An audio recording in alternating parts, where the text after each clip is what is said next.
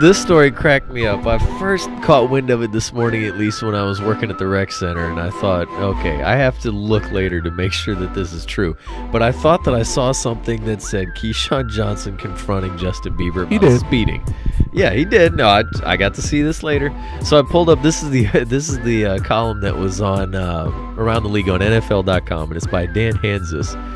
He starts off by saying, we initially passed on the TMZ report of Keyshawn Johnson. Now, for those of you who don't know who Keyshawn Johnson is, former NFL player, he was a receiver, bad boy, diva receiver, whatever, wrote a book called Just Give Me the Damn Ball.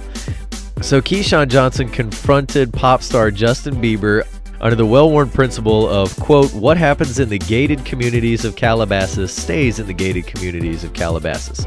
After all, Bieber is kind of the worst, and at that point I thought, I'm going to keep reading this because this is funny.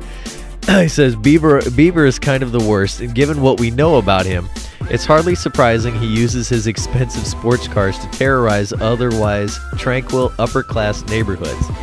But now that NFL Hall of Fame running back Eric Dickerson has entered the picture, it's time to address. Eric Dickerson put on Twitter, I live in Calabasas too, and Justin Bieber needs to slow his butt down. Now, he didn't say butt, but obviously I can't say the other one. So then Dan Hanzus continues. He says, greatness. According to TMZ, Johnson had just left a party Sunday night when Bieber zoomed by in his Ferrari at breakneck speed. That's what Johnson said. And then Keyshawn Johnson driving a Prius. This makes this even funnier because Priuses are small cars, and Keyshawn's about 6'3", I think, 6'3", 6'4", something like that.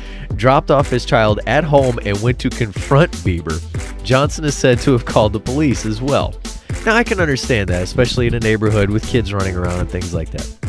Bieber reportedly hid from Johnson. I would hide too if I was a little white boy and like these big black football players are coming out. So I'd hide now when I'm 7'1" black dude. Well, yeah, he said, so Bieber reportedly hid from Johnson when the former NFL wide receiver came to the front door. He might want to do the same thing if he sees Dickerson. Justin Bieber is the worst. And remember, this is what Dan Hanzus wrote. I love it. And then update, hours later, Dickerson wasn't done telling Bieber to slow down, so he puts this on Twitter.